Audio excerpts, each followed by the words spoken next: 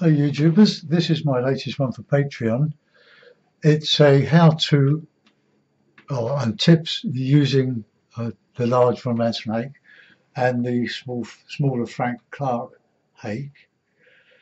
I, the object of simple painting with the hake is to do as much with the large one as you can, and only when you need to use a small brush change, but do most of it with the hake.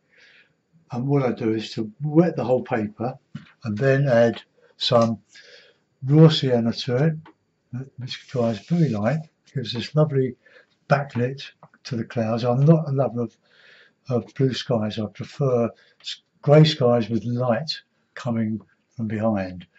There are a lot of skies like that at the moment around London, although today it's a blue sky.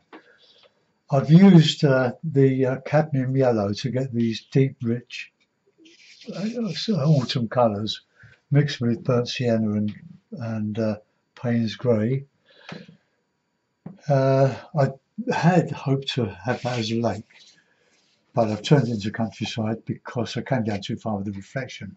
So I put some grass and a bit of marshy water here, a couple of little banks leading into the distance.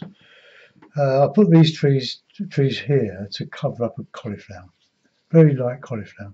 This is a £140 Bockingford cold pressed, very nice paper, 15 inches by 11.